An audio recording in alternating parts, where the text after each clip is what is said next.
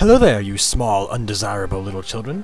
Today I shall be showing you some more of my Europa Universalis 3 empires, except this time in the Rising Nations mod. Now I know what you're saying, but you've already done this. You've already shown us your empires. Those things you saw before were nothing. They're laughable, minuscule nations. I shall show you some real empires, but they take a while to load, so I'll go ahead and skip that. Alrighty then, now I shall show you nation number 1, my greatest achievement. The German Empire. Now, I'm starting over here at the tip of Brazil just so you can see my empire bits and pieces at a time. Here's my colonial empire. Yeah, it's pretty easy. I'm in the midst of doing that. Japan is a colony there for reasons I cannot comprehend. And we have this over here. I have colonies in, I think I just spoiled the surprise, but oh well. I have colonies in Greenland, and then of course there's my, just all this. Okay, just go ahead and say it. I conquered almost all of Europe. Yes, Sicily, Palermo is just a pain to take, so I decided against it. Yeah, this is my huge giant empire. Yes, that is Ming China right there. They have a colony. I don't know, man. Anyway, yeah, man, this is lots of fun. Yeah, I tore Europe to pieces. And actually, I tried to form the Holy Roman Empire. For some reason there's a bug that wouldn't allow me to do that. I started out as, you're gonna love this, West Frisia. I conquered East Frisia and formed the nation of Frisia. And then from there, I formed, yes. And I'll go ahead and briefly show you the rest of the world of time too. Because I remember in my other video, for about 1 second, you could see Italy and Venice and almost entirely conquered it, and that's kind of interesting, so I'm not going to make the same mistake twice. I'm going to look over the world real quick. Sweden has lots of colonies here in Africa. It is the year 1819, mind you. Great Britain, Spain, Norway, Sweden again, Portugal, yeah. Lithuania, yes, Lithuania. And here's Hejaz. Yeah, this is just a really weird game. Vijayanagar went insane over here in India. So did Orissa. I mean, holy crap. Then, of course, there's Ming China, which is just, oh my god, look at Ming China.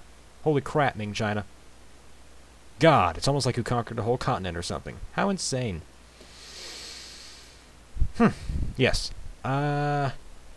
Moscow has a colony? That's weird. Yeah, nothing else much to say. The Ottomans have lots of colonies in Australia. Of course.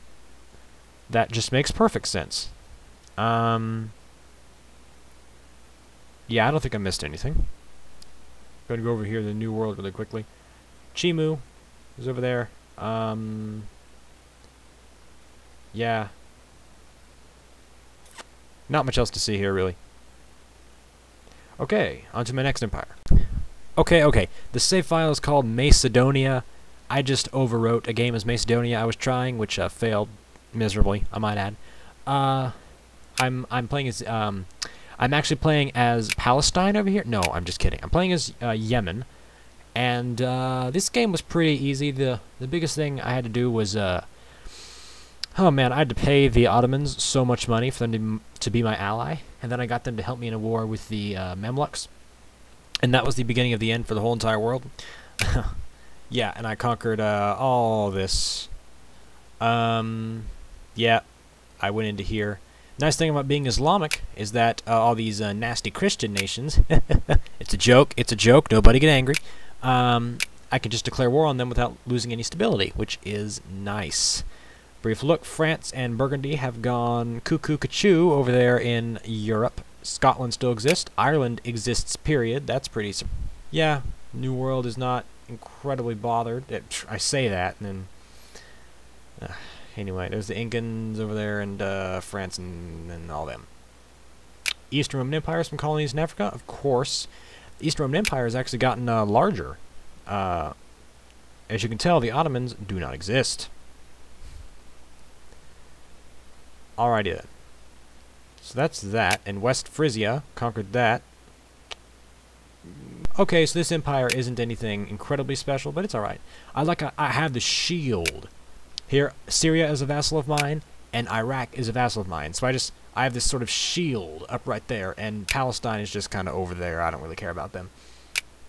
And so if Persia, or the Timurids, or Kandar, or the Eastern Romans, or whatever, tried to break in, they'd have to go through my shield. See? That's the idea. And over here, I'm just going crazy. Now for another one. Okay, this one was just a fun little idea I had. What if I conquered all of Italy as a papal states? It's really easy. It's really, really easy. I only haven't gotten Naples and Sicily. Oh, and Sardinia and Corsica. But, well, I guess Corsica's... But anyway. Yeah, I stopped there. I could have kept going, but meh. Anyway, it's in 1427, so the world isn't... The game starts in 1399, so 1427 isn't that far away, so I'm not going to bother to show you the rest of the world. But anyway, there's that. That was fun. And I actually tried to convert to Islam, because I thought that would just be so absolutely hilarious to have the papal states be Islamic, but alas, you cannot. Oh well. And last but not least, my good old game as the Aztecs. Now, this game was a truly bizarre oddity. See, it's my furthest game, 1866, and I started out, of course, as the Aztecs. Right there, that's all I had. And it was so weird. I was just minding my business over here in the New World. Conquering land. You know, doing... When all of a sudden, out of the blue, Huitzilopochtli the First, obviously, was elected Holy Roman Emperor. I'm dead serious. It was the year, I think, 1410. And the leader of the Aztec Empire was elected Holy Roman Emperor. Yeah, look at the Golden Horde. Holy crap. I mean, have you ever seen the Golden Horde do that? Oh my god, this Golden Horde has gone... It's huge! Look at the Golden Horde! Oh my goodness gracious. Golden Horde is just a massive, massive nation. But anyway, yeah, as you can see, and then the option to convert to Catholicism hit me when I was elected Holy Roman Emperor, which did not make any sense. And so I did. And right then and there, I took Mesoamerica to town and then just started making colonies. And Spain had a whole bunch of colonies right here, but I fought a big old war with Spain. It was pretty easy to take them because, you know, Spain is over here. Or Castile, sorry, they haven't formed Spain. Yeah. So that was pretty... This is a really fun game. As you can see, decolonialization has already started. We have Cuba being independent here. Grenada, a lot of these little islands over here are independent. Latvia has a huge colonial empire in South America. Yes, I did say Latvia. If you look over here in Europe, I see no Latvia. Well, you do now. And I'll give you a peek at the rest of the world. Yeah, Australia is just a mess of nations all over the place. Peru, I mean, it doesn't make any sense. The Golden Horde, obviously, they're all over the place. Japan, yeah. Bihar. Yeah.